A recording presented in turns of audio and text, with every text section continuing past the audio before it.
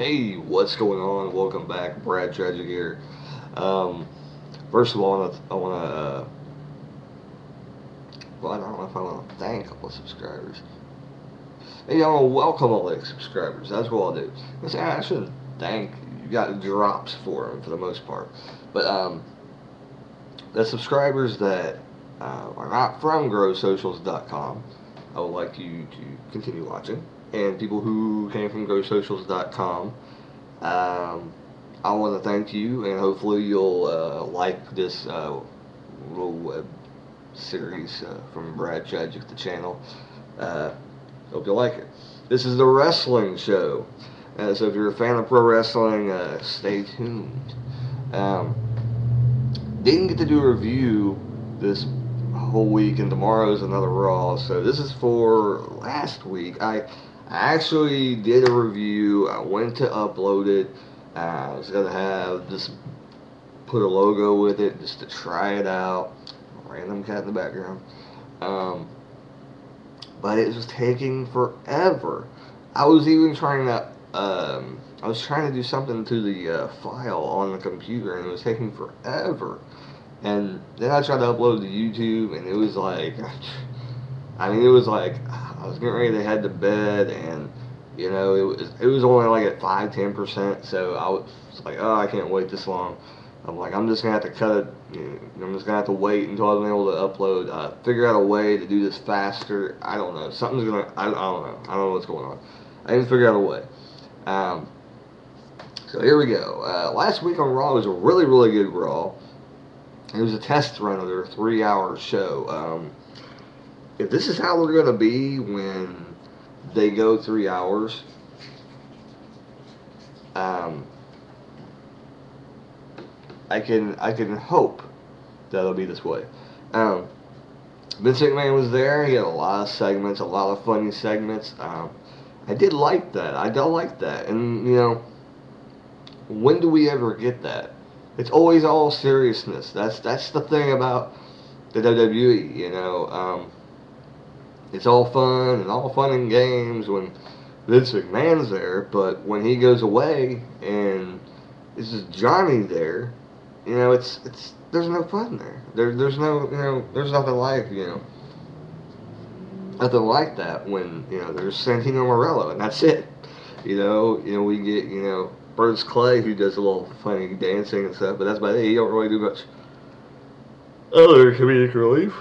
But yeah, it's like that's something we miss. I think something from the Attitude Era where we had the goofy gimmicks and things like that. Along with Stone Cold and Rock and Triple H and Taker and all those other gimmicks.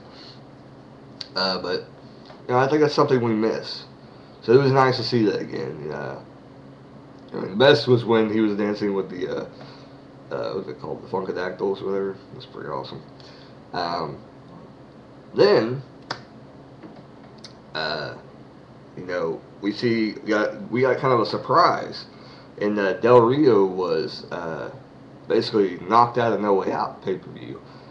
So tonight is No Way Out, and Del Rio was not able to compete because he got something to do with being knocked unconscious by Great Khali, and doctors would not clear him to wrestle. Kind of wonder what's going on with that. I don't know. That sounds like it almost sounds like something that would happen back in the day when somebody was getting ready to jump ship or something. But that ain't gonna happen probably. It'd be funny, but it wouldn't. I don't think it would happen. It sounds like something back in WCW day, and then Lex Luger shows up on Nitro the next week.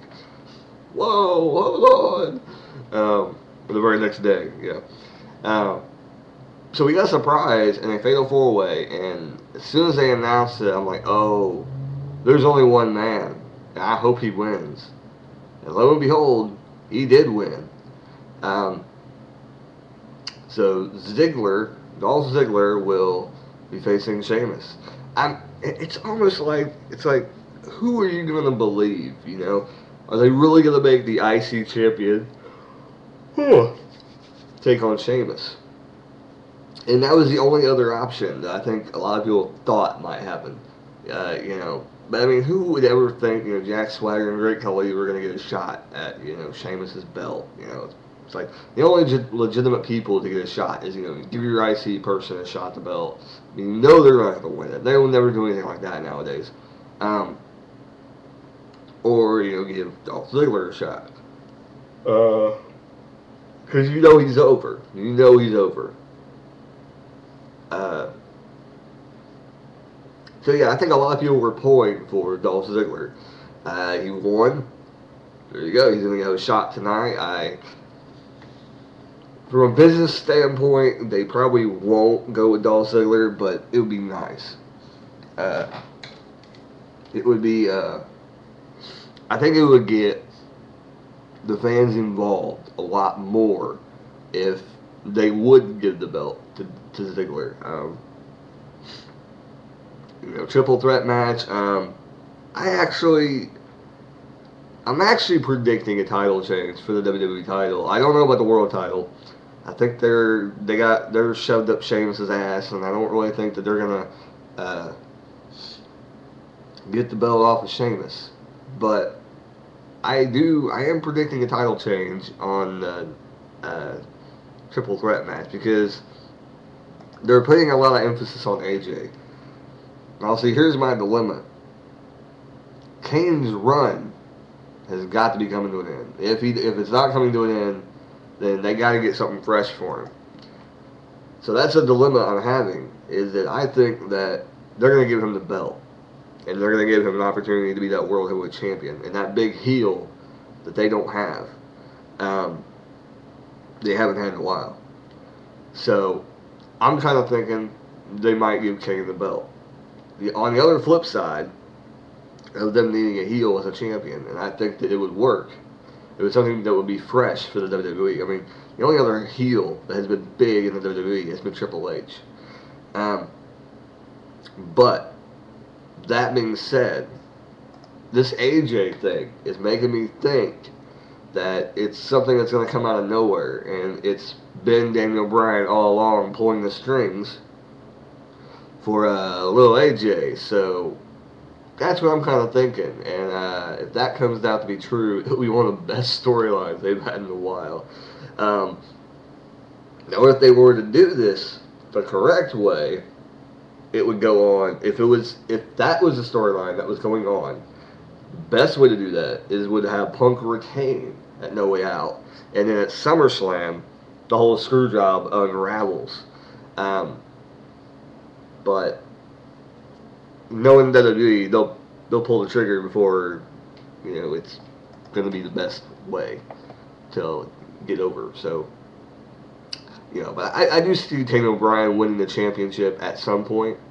And they're already keep putting him in the fray with CM Punk, and they're having great altercations and things, and I think the fans are enjoying it. They want to see it. So who knows? I honestly think they're probably going to have Punk and Bryan feud for most of the year, on and off. I mean, they'll probably end this either at No Way Out or at SummerSlam in some sort of match, either between the three of them or between the two of them, and we'll see. Hopefully, Bryan will win the belt or something like that. But I think a lot of people are going to be shocked. I think WWE's going to try and throw some wrenches in, and I think Bryan or Kane might walk out with the championship tonight. That's what I think. But who knows? We could get the stale old stuff, and Punk could walk out with the championship. I think it's I just think Punk needs a vacation because he's been champion for a while. Maybe give him some time off. Say he's injured or something. Give him a couple months off. Have him come back. Either heel or babyface. I mean, he's big. He's a main eventer now. They've already done it. So they can't go back on their work. Like before when he won the world championship. It was kind of a stagnant title reign he had before that. Because I think he's a 3-time champion, I believe now. If I could be wrong, but I'm pretty sure. Kat tried to chime in on the comment on that. But I could be wrong, but I'm pretty sure he's a 3-time World Heavyweight Champion. But the other two reigns were pretty stagnant. He didn't really get much steam with them because they didn't really help him with, like storylines and things like that. They didn't really help him very much. They kind of lacked in that way the last time he had the belts. Which this time it is a WWE Championship. So I think this is the first time he's had this belt. So but he's a two-time world heavyweight champion, I believe. I think that's the belts. That's the belt he had before this. So there you go. Yeah. We had some other good matches on the card. See, a lot of people were giving crap to Ricardo and Beth Phoenix taking on the Glam, Amazon, oh my God, Layla and Santino Marella. I actually thought it was a pretty entertaining match because you didn't know what you were going to get. It was kind of awkward, you know. It was like they put these together, and I think we're going to see a lot more Ricardo and Beth Phoenix. I think they should do that. If you think about it, it would be awesome. It would kind of start to build a little faction, or at least a little group between Beth Phoenix and Del Rio. It would be kind of cool, something different, you know. So hopefully they do something with that and they leave Ricardo and Beth Phoenix, and then when Del Rio, I mean, he's not really out injured, but when he decides to come back onto the scene, whatever's going on, because I see something that's going on behind the scenes, you know, they'll be together. And if not, then hopefully Ricardo gets stuck with Beth Phoenix and they do something with that, because Ricardo's got a lot of talent, you know, and I think, you know, if Beth Phoenix don't want him, she don't need him, and you know, they could give him to somebody else to be a manager for. You know, I could see somebody like I know he's already got a manager, but I could see somebody like a Jack Swagger would be really good with Ricardo. You know, him saying how great a wrestler he is and all this stuff. I'm just saying that Ricardo would say that. I'm not saying I would say that, but I'm saying Ricardo would say that. You know, to get the fans, you know, in a no boo. You know, but yeah, I thought it was a pretty interesting match. You know, Ricardo at the end, he's like, "Yeah, won! Somehow we won! Yay!" And he's like tearing off his shirt. There's like a Justin Bieber shirt underneath. I thought it was pretty hilarious. Then we seen later on the night we get to see Ryback, which I like that they're putting Ryback on Raw. This was I didn't understand why they didn't do this like after, you know, like I guess they were waiting to see what the reaction was going to be. And the reaction is pretty good for Ryback, so I think that's why they're putting him on Raw now. And I mean, that's tremendous, you know, but you know, after you see him beat two guys and do that double dump thing, it's not going to be that impressive much anymore. So they're going to have to start putting him in the ring with some real wrestlers and have him do some squash matches. And to be quite honest, I would actually, you know, have him start fighting some of the people, you know, from like NXT, have him come on the show and things like that, and have Ryback squash him, you know, because I mean, if you think about it, you know, this guy is going to be the next, you know, unstoppable force in the WWE, you know. So to have him start doing that, you know, he can't be beat, he can't be beat, he can't be beat. You know,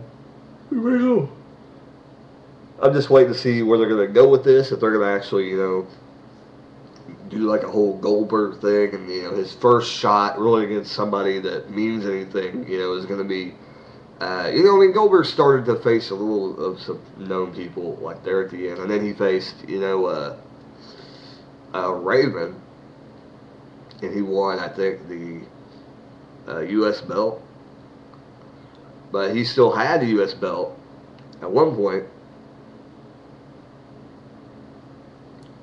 and, I think they had to put up the belt. I think that's what happened to WWE. I don't know. Do you guys remember what happened? When Goldberg won the World Championship, what happened? Because I'm pretty sure he still had both belts. He didn't get beat for a while. Down below.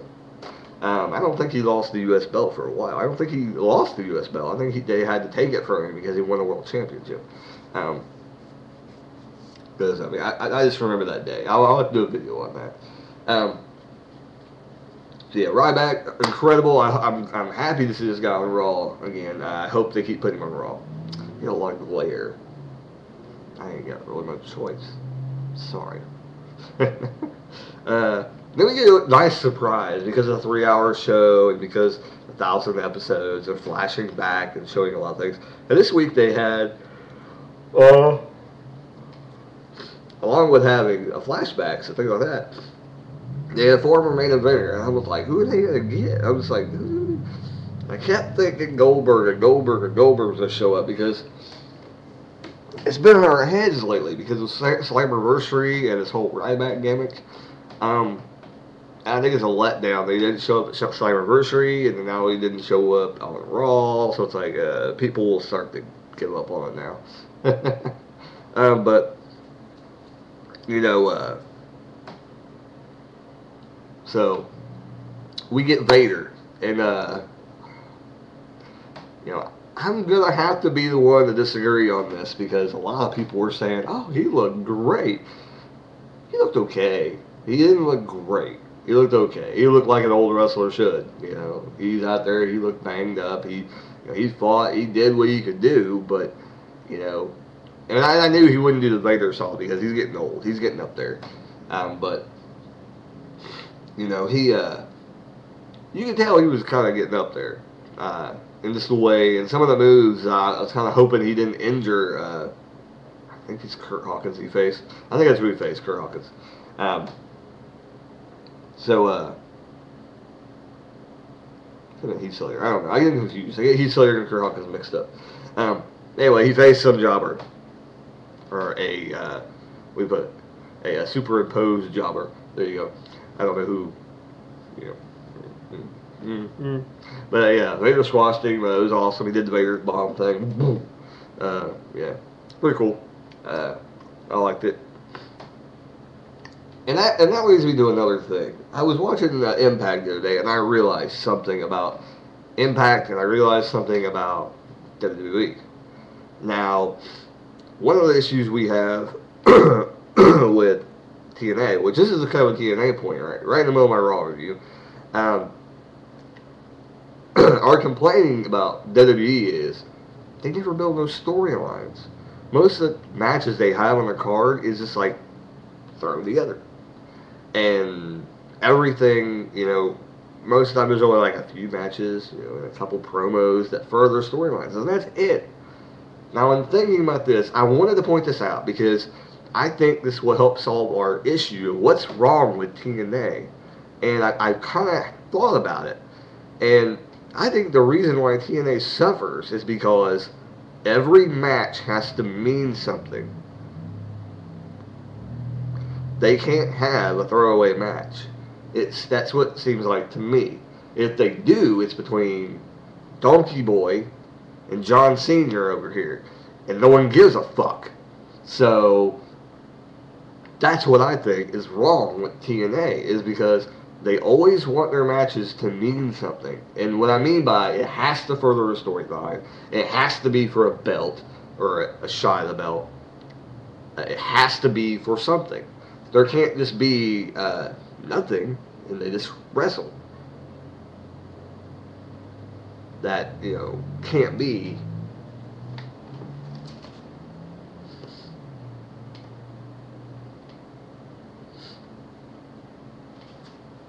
You know, that just, you know, can't just go out there and wrestle. So there's my little tidbit. So think on that. And next time you watch Impact next week, think about what I said. Because I think it's damn true. I think it's really damn true. So the rest of Raw, it was awesome. You know, it was pretty good. You know, we got the main event between AJ and CM Punk versus Kane and Daniel Bryan, and we get the weird thing in the middle. If you watched it, you know what I talk about. AJ was making out with Kane in the middle of the ring, with Kane just basically just standing there. But it's pretty hot. I have to admit, it's pretty hot. Not him making out with Kane, but AJ's looking hot lately. I'm sorry. Is it just me, or did she not look hot when she was with Daniel Bryan, and now she's with CM Punk? She looks hotter than hell. I don't know why. I just don't understand. I think it's just the craziness of it and the way they're putting a lot of emphasis on her now. But Kane, a little weird thing right there. I don't know. I see a twist coming at No Way Out. That's all I'm going to say. Something is going to happen at No Way Out tonight. I think something is going to happen, and something is going to be, and we're all going to be like, what the hell? Either AJ's going to be with Kane, AJ's going to be with Daniels. Bryan Daniels. Why did they do that? That's a stupid Daniel Bryan. But we get that match, tag team match. It was kind of I don't know, it's kind of weird. But AJ got him to win. Because after that, Kane walked out and was like confused. He was like, and she tagged in Punk, and he beat Daniel Bryan. So, and I liked afterwards AJ just sitting in the middle of the ring, Indian style, and like cocking her head, looking all crazy like. It was awesome. This storyline is, one of the best in a while. I'll have to admit. It's one of the best. I don't know where they're going with it. It looks like a train going off the tracks, but I don't know where they're going with it, but it looks pretty good. It looks like a pretty good storyline. Who knows? Kind of like the Ziggler, Jack Swagger, Vicky Guerrero angle. That train's been running for a while now. When the hell it's going to get back on the track, I have no idea. Hopefully Ziggler gets the belt, gives Jack Swagger a shot, and ends the whole thing. And he goes off on his damn own. Kick Vicky Guerrero with the poontang and walk off. Gee, man, Christmas. We're waiting on this damn breakup for frickin' a year or something. So, yeah.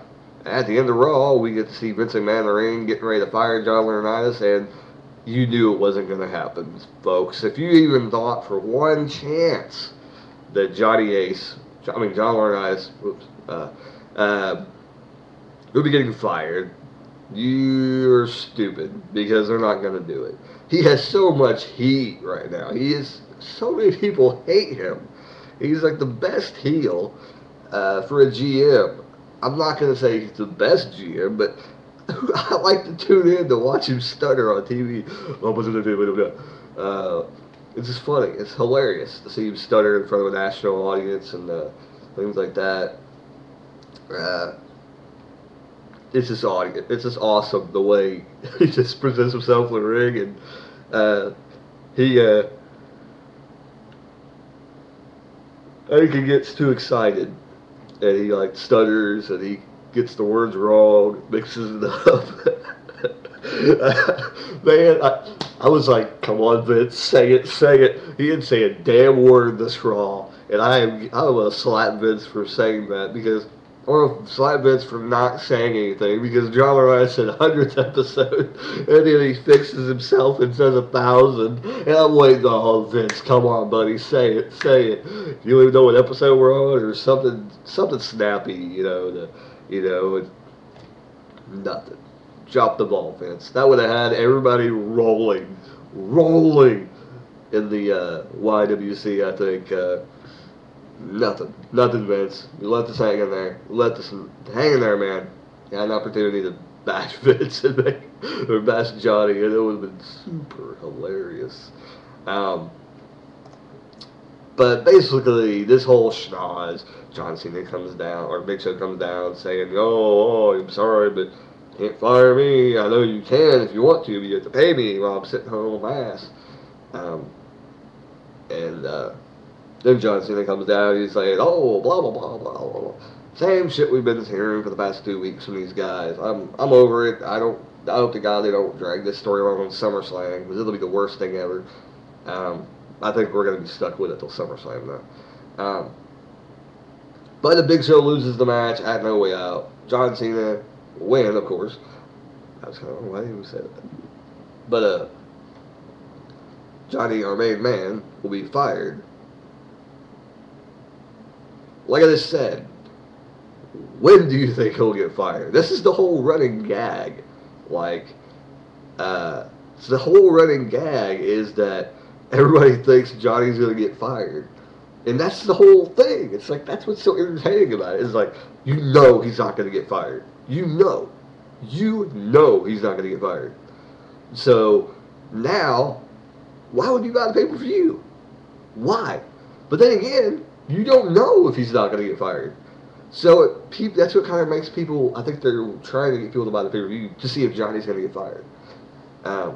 But, it's like the more they do it, I mean, this is, correct me if I'm wrong, but the third time they've done this.